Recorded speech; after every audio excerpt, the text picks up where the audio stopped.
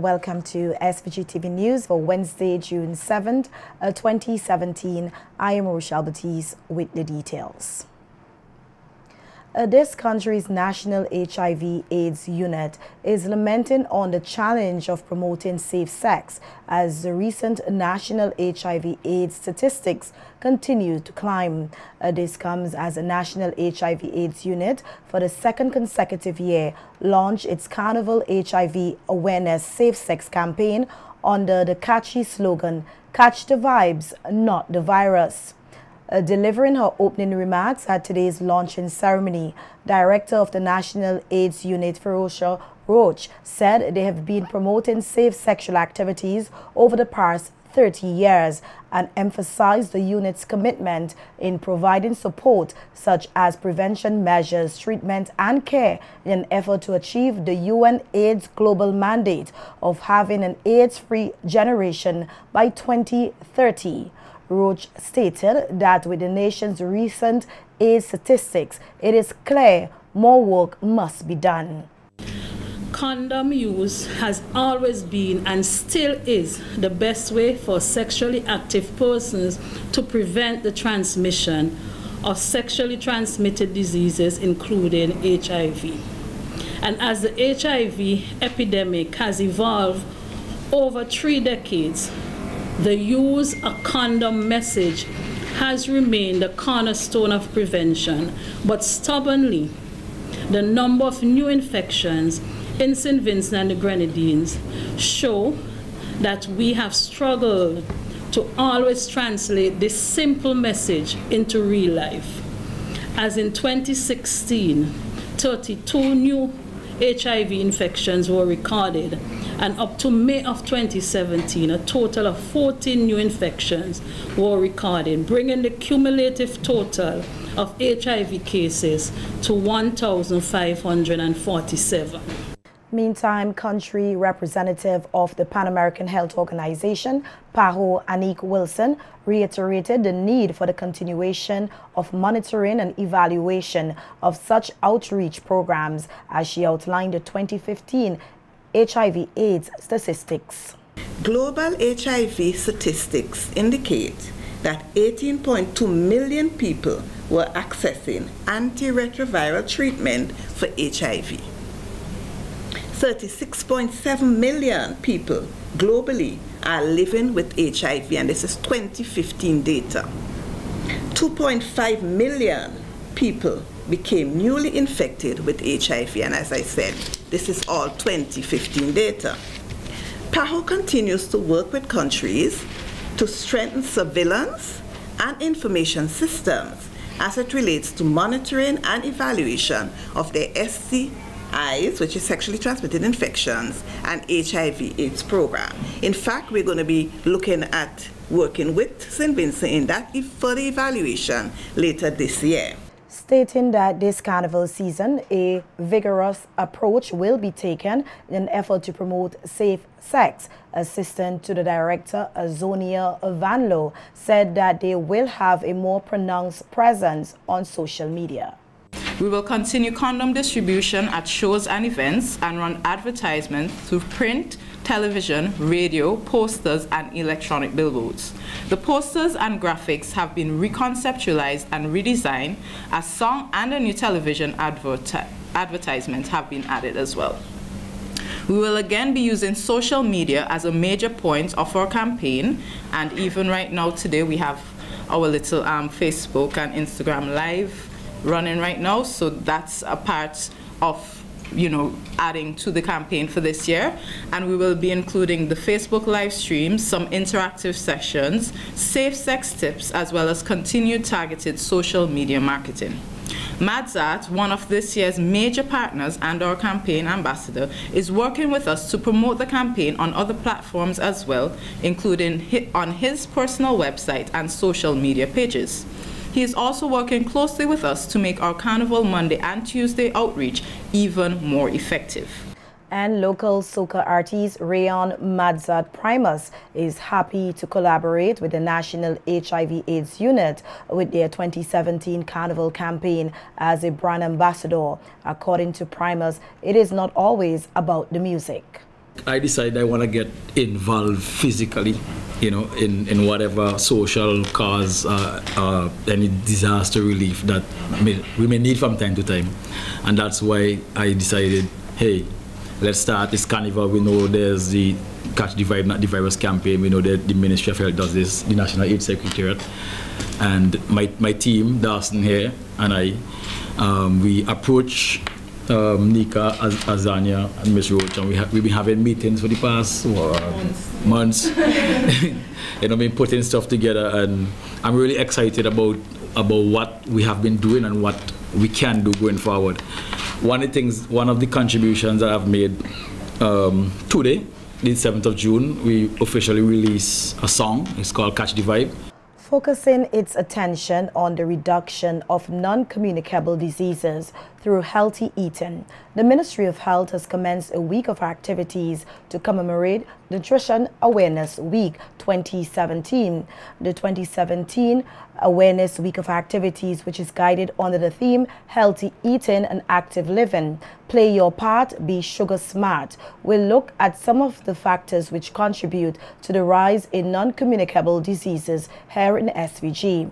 In his address to officially kickstart the week of activities, Health Minister Luke Brown stressed on the reduction of sugar consumption and said the ministry will continue to promote good nutrition and physical activities in an effort to promote a healthier St. Vincent and the Grenadines. Will shed light on the risks that an excess dietary intake of sugar poses to health. We will educate the public on common food sources of excess sugar and ways to reduce dietary intake of too much sugar. Our efforts will be informed by the National Food-Based Dietary Guidelines that were approved by Cabinet in May 2016 and promulgated on World Food Day of that same year. Guideline 5 is reduce the intake of sugar, use less sugar-sweetened drinks and foods. There is also a draft National Child Nutrition Policy which elaborates measures geared at keeping sugar consumption within acceptable limits. A healthy diet has several components. There should be 1. Adequate consumption of fruits and vegetables. 2. The avoidance of excess intake of free and added sugars. 3. No excess intake of dietary salt or sodium. 4. No excess intake of total fat, saturated fats, or trans fats. And 5. No excess intake of processed meats. Minister Brown cautioned about the consequences which the consumption of excess sugar can have, such as obesity. Too much sugar can cause dental cavities, weight gain leading to obesity, type 2 diabetes, and some types of cancers. The activities of Nutrition Awareness Week 2017 fit nicely into our build-up to the celebration of the 10th anniversary of the Port of Spain Declaration against non-communicable diseases in September. The government of St. Vincent and the Grenadines is committed to creating an environment in which it is easy to live a healthy lifestyle. We are considering increased taxes on sugar-sweetened beverages, directives for the reduction in the sugar content of processed foods, restrictions and stipulations on the advertising, marketing, and labeling of food and beverages in accordance with international best practices, proposals, and recommendations.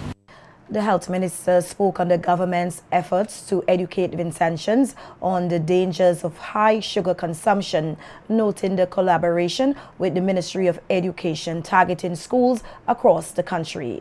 And one of our intentions is to introduce nutrition fact labeling that specifies the sugar content of certain foods. We are also considering limits on the sale of unhealthy food and drinks in school zones, controls on alcohol and tobacco products, and a myriad of other measures. We will strengthen and consolidate our community nutrition education program and embark upon other health promotion undertakings to provide the public with pertinent information on relevant subjects. The Ministry of Health partners with the Ministry of Education on the delivery of the school feeding program. We train the program staff in nutrition standards and sugar reduction measures. We advise that sweetened drink mix be eliminated from the menu and provided information on the sugar content of some foods commonly offered for sale. Broadly speaking, we help to educate school staff, students, and food vendors on measures for the reduction of sugar intake. Activities for Nutrition Awareness Week will continue here tomorrow with a primary school's public speaking competition at the Methodist Church Hall and concludes on Saturday, June 10th.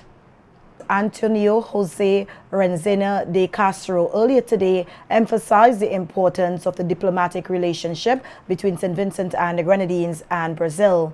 The Brazilian ambassador was speaking at a signing ceremony of a technical cooperation agreement at the Ministry of Foreign Affairs conference room earlier today. De Castro pointed out that cooperation should not only be about formulating diplomatic ties, but also how each country can benefit financially. South-South cooperation is a vigorous instrument of Brazilian foreign policy and an essential part of our commitment to the economic and social development of our neighbors and friends. Brazil's international technical cooperation takes the form of actions to share knowledge, technologies, good practices, and experiences with our partners in a two-way street, and goes beyond mere solidarity with the cooperation partners, serving as a promoter of economic development.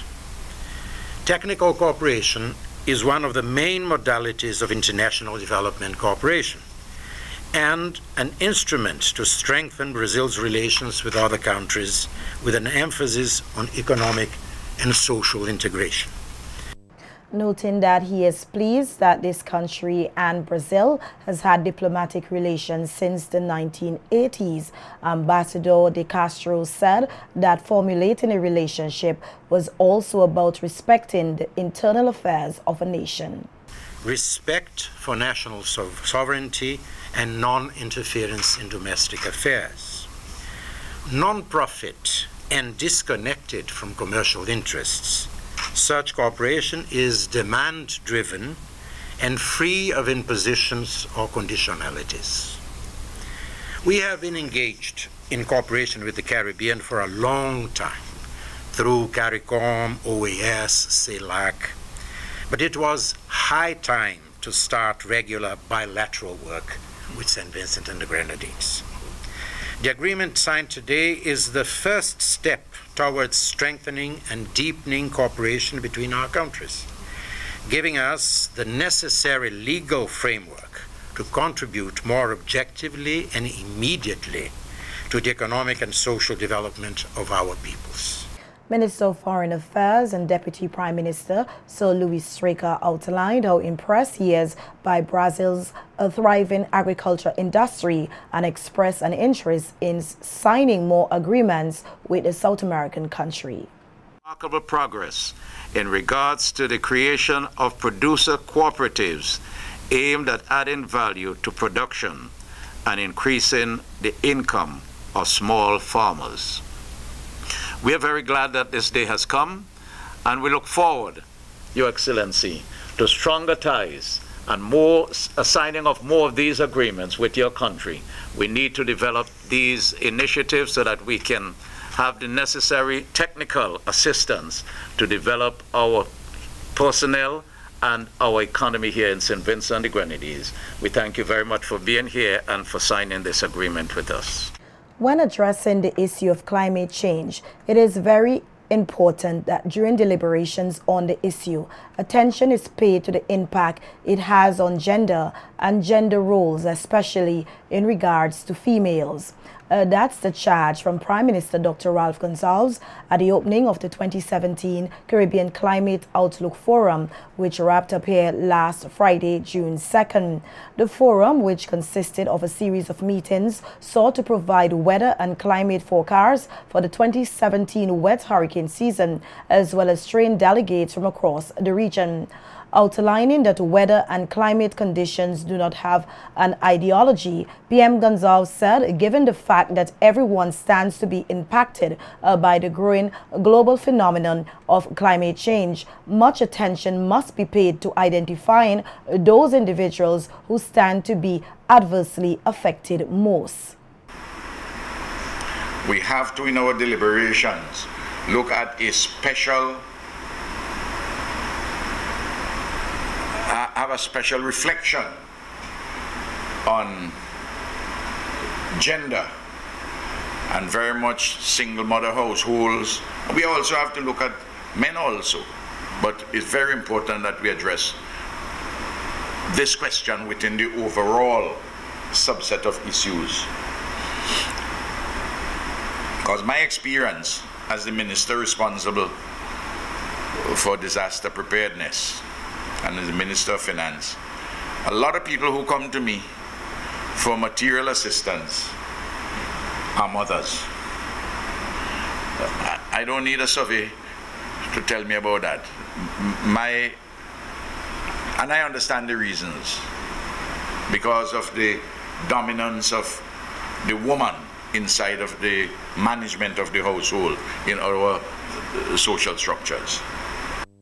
Meanwhile, making mentions to his government's commitment in addressing the issue of climate change, Prime Minister Dr. Ralph Gonsalves spoke on the recent move by his government to impose a 1% disaster levy as of May 1st, 2017, noting that the 1% tax increase seeks to further provide support in building the nation's resilience against climate change. The Prime Minister highlighted his government's initiative to ban the use of styrofoam products, especially in the food industry, while at the same time imposing a duty-free concession on the importation of biodegradable food containers. He outlined that while most business persons are very cooperative with the two newly imposed measures, there are some business operators who choose to use the measures as justification to unreasonably increase their prices.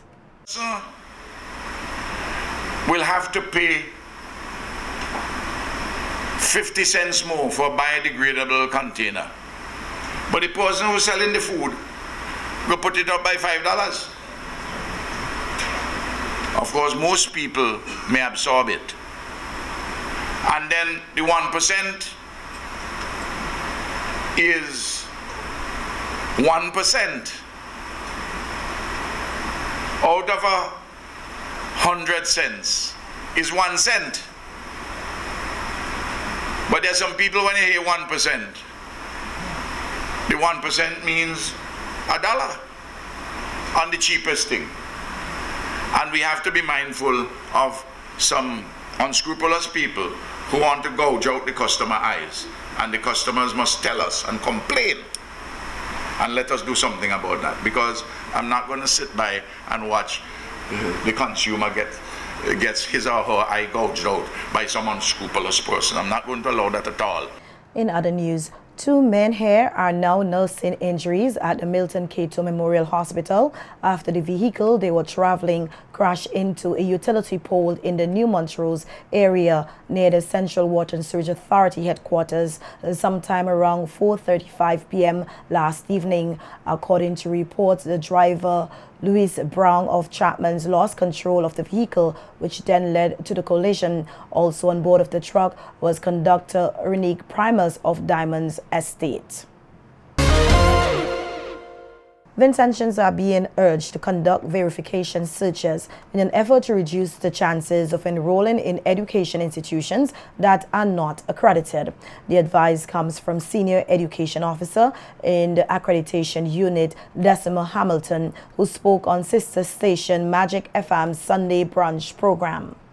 You tell us the name of the institution and possibly, if you were very clear at the time, the program of study you wish to engage in, and then you leave that with your contact information for us.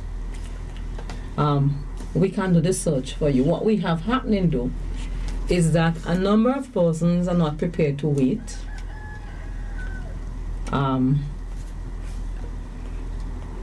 Because there are scholarships being offered for this particular one. And therefore, if they're offering scholarships and bursaries, it must be good. I know of an institution right now, they offer a lot of scholarships, but you have to pay up front. I don't know if that makes sense. So we have been inundated with quite a few persons requiring of us and virtually saying to us, well, if they're so popular and they're offering all these things. So the student will come to focus more specifically on what you're asking, and we will do the, well, not the leg work, the finger work. Hamilton lamented that it is unfortunate that so many Vincentians are making callous decisions to enroll in programs without checking the institution's accreditation status. Yes. We have a number of persons who have been offering training at different levels. They are not registered. They appear to have very little interest in registering their services, because once they register this, well, attempt to register their service, it simply means that the National Accreditation Board has to go in and do that visit that Mr. Kittels and Ms. Adams would have detailed. And it's really unfortunate that people are not paying attention. They are using their cash, they're investing in these opportunities, if we can call them that.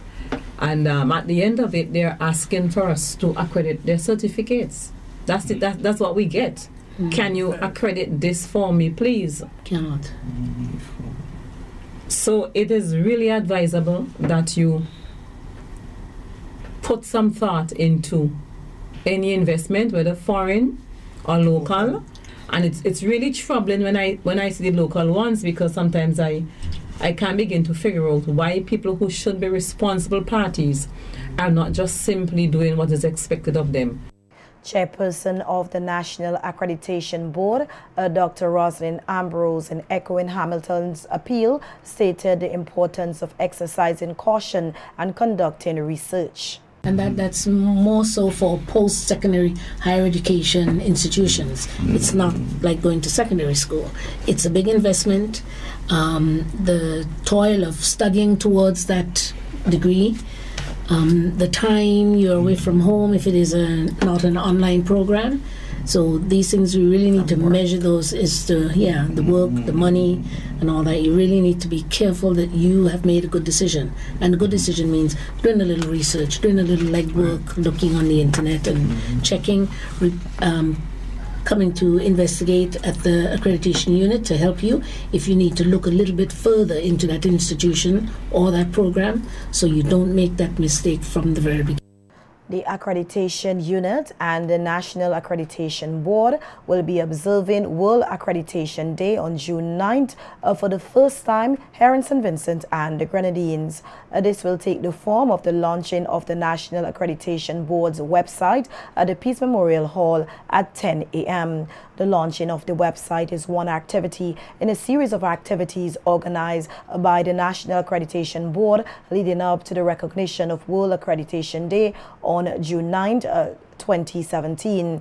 On Friday the 2nd June 2017, the National Accreditation Board held an open house at the Red Cross headquarters. The focus of the open house was to assist the public in becoming familiar with the process of and need for the early verification of their academic qualifications.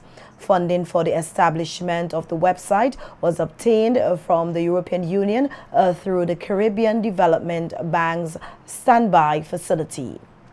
And in other news, 2 cohorts of participants enlisted under the Support for Education and Training SET program were on Friday recognized during the 2017 SET Program Award ceremony held at the Methodist Church Hall. The ceremony, which saw certificates being presented to cohort 3 participants, also served as a welcoming forum for the 4th cohort of participants who have successfully been selected into the SET program. Commending the participants for the successful completion of and selection into the program, Cabinet Secretary Katian Barnwell noted that since its commencement in March 2014, some 600 persons have been directly impacted by the SET program.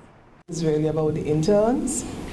It's about not just the ones who are here, but those who are on the first 2 cohorts. It's about what they have been able to accomplish throughout the life of this program, what they have achieved, the standards that they have set, the fact that they have left an indelible mark on the persons with whom they have interacted, And I would just like to commend them, because I think very often, too often, we do not give enough commendation to our young people. We are too quick to jump to the things that are not so positive. And we need to highlight the fact that we have young people, many, many of them, the majority of them, who are quite willing, eager to work, to be productive, to improve themselves, to improve the circumstances of those around them, extending from their families, communities, and to this nation. In his feature address, Prime Minister Dr. Ralph Gonsalves made mention of his government's aim to seek a higher platform for the provision and accessing of education for the youth of St. Vincent and the Grenadines, which he said is seen through the SET program. You have a parents who seek to put you on a higher level. And this government has made phenomenal allocations of scarce resources to your well-being and development. Carried out an education revolution, which is still in the process of being unfolded and consolidated. You can get in St. Vincent and the Grenadines first world critical care for persons between the ages from birth to 17. Free. Don't feel sorry for yourself. And thank God for your blessings and count them one by one.